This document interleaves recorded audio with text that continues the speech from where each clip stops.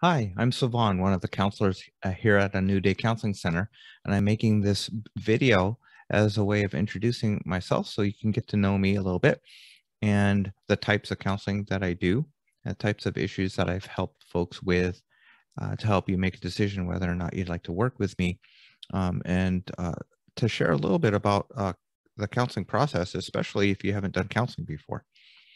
So a little bit about me. Uh, I live here in Portland, just moved out to Gresham, and have been a counselor for 15 years, including internship. I've worked with folks for 17 years. The other half of the week, I'm a health coach with Kaiser. So as a coach, I help folks with healthy eating and physical activity, stress management, healthy sleep, healthy habits. And so I help folks stay motivated, set goals, and support and provide accountability for changes that they want to make in their life. And so it's the same thing with counseling.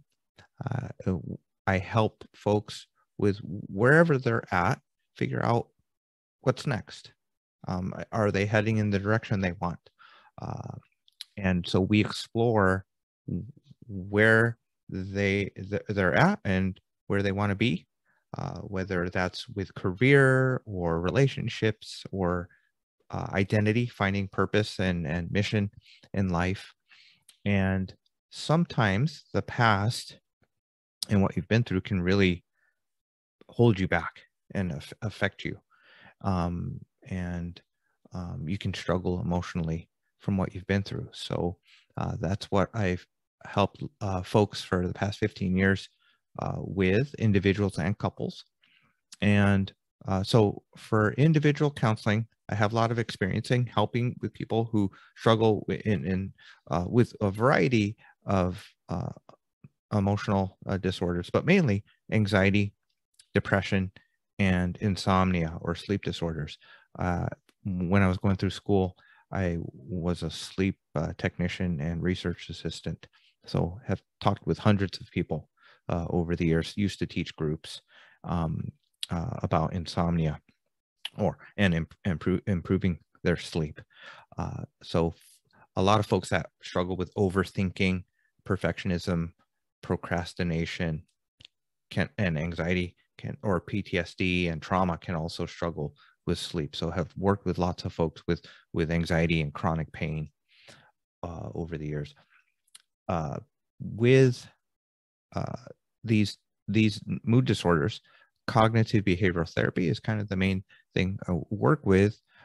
Cognitive behavioral therapy explores the relationship between how you think and how you feel, and then also how your emotions and how you think and how you see yourself and others affects your decisions and your behavior, and vice versa. Sometimes your health habits can be unhealthy, and that can be habits personally, but also habits in relationships. So relational patterns and habits can also affect you emotionally. Um, so counseling helps you explore that. It helps you explore your daily rhythms, your weekly rhythms, and relationships. Besides cognitive behavioral therapy, I also work with folks with narrative therapy. So narrative therapy is exploring your story, and it can be really powerful and healing, especially if you've gone through hard things growing up or in your past. And sometimes folks can struggle early on with family of origin and need to work through and process and heal from it. Some folks, they had a great upbringing, great family of origin, and they're going through life, they're fine, but then something happens that throws them off, gets them off track in life. And so counseling helps process and work through that. And besides exploring the past, counseling can help with kind of where you're at in the present, how you're doing in the here and now, day to day, whether that's with work or individually, personally, or in relationships.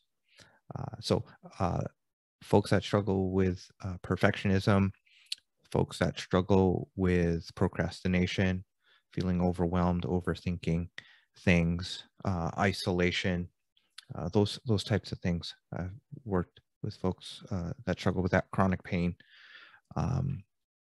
and people who that like to learn, like to write, like to create, like to read, people who like personality tests and enjoy mindful, being self-aware or introspective. I do good work with. Some folks. I explain it this way.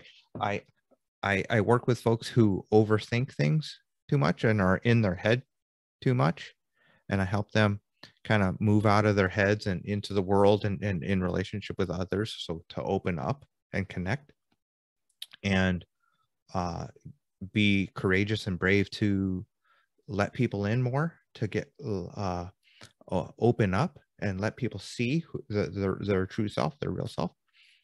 So that's on one side of things. And then some folks that I work with, especially in relationships and in couples counseling, that it's not that they overthink things too much. They're not really self-aware. They're not really aware of their emotions. They have trouble naming their emotions or knowing how they feel or what they want. And so counseling can help with slowing down, making space to discover and grow, and understand yourself and be more comfortable in your own skin, like and more at ease with yourself. So I think I mentioned imposter syndrome. Some folks, whether it's perfectionism or imposter syndrome, they struggle with wondering, are they doing enough? Are they good enough in life, in work, in school, in relationships? They struggle, not is what they're doing enough or are they heading in the right direction in life, but are they enough as a person? Are they good enough? Are they lovable? And, if you've experienced pain, if you've experienced disappointment or loss or rejection, it can be really tough if you haven't had good friends, if you haven't had your emotional needs met when you're growing up. You can struggle emotionally. You can struggle with your sense of worth, and you can struggle with loneliness or disconnection from people. And so that ties into the work that I do with couples. I love working with couples. I work with folks who are dating, who are engaged or thinking about getting engaged, folks that are engaged and planning to get married, and couples who are married, 30 plus, newlyweds to 30 plus years. And one of my favorite things to help couples do is to draw close, to feel connected, to be friends again, or if they're pretty good roommates and friends, to actually grow deeper in love. And a lot of couples that I work with, they get off to a good start, but the busyness of life or stress or conflict or disappointments and betrayal and hurt can enter in, conflict and stress can enter in. And so some couples, they just kind of slowly drift apart, or some couples, something happens that throws them off, the relationship off, and they have to find their way back to each other. And so I help folks, find their person and fall in love, and I help folks fall back in love. And that's one of my favorite things to help couples do. So how do I do that? I've gotten training in the Gottman method of marriage counseling, And I found the Gottman's very practical, very helpful, with different tools and techniques and resources to improve communication and connection and resolve conflict in a healthy way. I also have training in emotionally focused therapy, and I really find emotionally focused therapy really powerful, to go deeper than just tools and techniques for healthy communication, but really connecting on a heart-to-heart level. It addresses the effect of the past a little more deeply than the Gottman method, I find, and because it's based on attachment theory, and so it attachment theory describes different types of attachment styles, and what we go through as in our family of origin can really affect the way we react to emotions, the way we respond to each other, and how comfortable we feel with being vulnerable with each other and connected in relationship. And so that's a really helpful and powerful tool to grow in relationship, but also to heal, especially if you've been through hard things individually growing up, or in your own story as a couple. Let's see, anything else? With narrative therapy, I don't think I mentioned that. Besides cognitive behavioral therapy, I enjoy using a narrative framework for therapy, for counseling.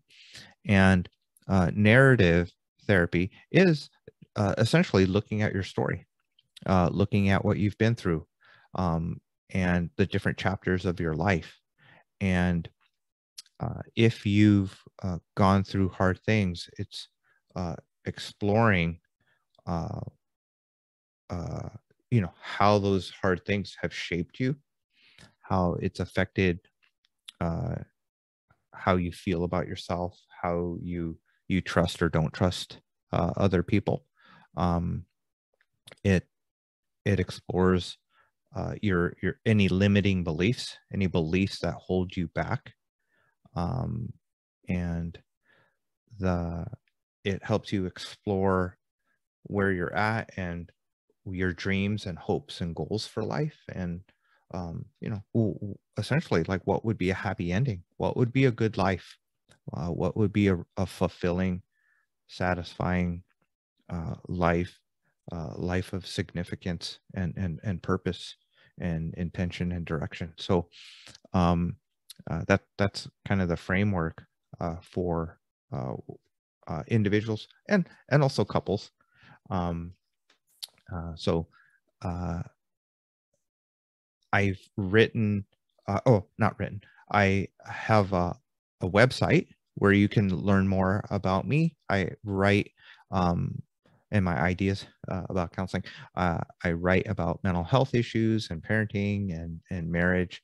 I haven't written as much lately because in the past year, I started a podcast on mental health and coaching and counseling and courage. So in the description of this website, you'll be able to see links to the blog and to the podcast. And so even though the podcast isn't counseling, you'll be able to see how I interact with folks, the guests that I've had on the show this past year. And we have had several counselors, so we've talked about parenting and trauma and mental health on the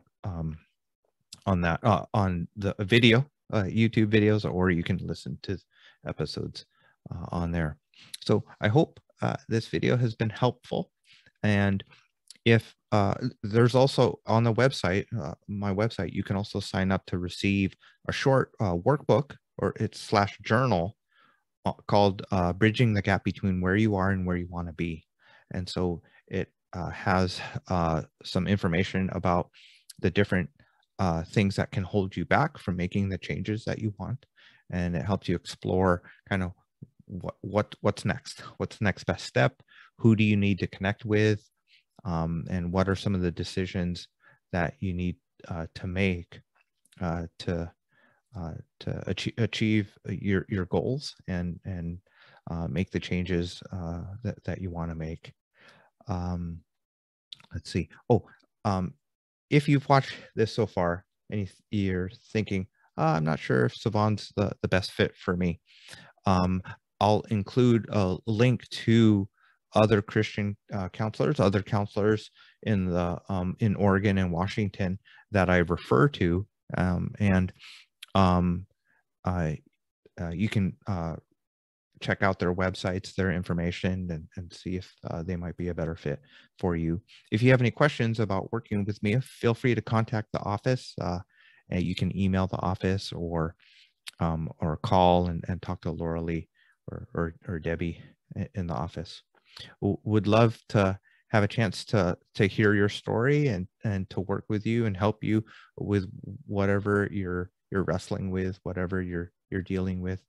And yeah, hope you'll find the help that you're wanting and needing.